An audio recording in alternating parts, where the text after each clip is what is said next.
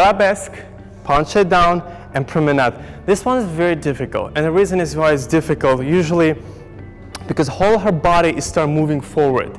And as a male dancer, I always say that you need to have a strong back to hold. You don't want to go with the partner. You're in control there. So you want to keep your back and keep the arms straight. So you almost kind of two bodies needs to go against from each other so you can find the center. Okay? We're going to demonstrate this right now. So we're going to step and penche down and promenade and lift up and close fifth and finish. Okay, so as you see, I usually when she's in penche, I try to find her center. Okay, so I'm not here, she needs to be on her leg, and I promenade. And there's another thing is you want to go into the arabesque and penche.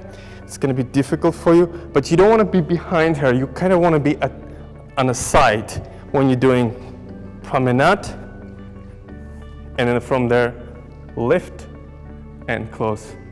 Okay. If you get advanced, you can do it with one arm, which would be this one, and you just hold this arm, and you go right here.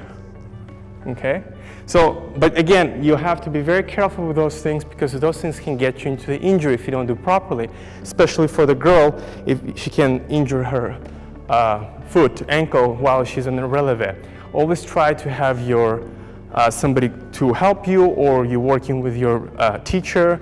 Again, those ones are not a classes. This is just the tips for you to understand how things work while you're doing in the class or with your teacher.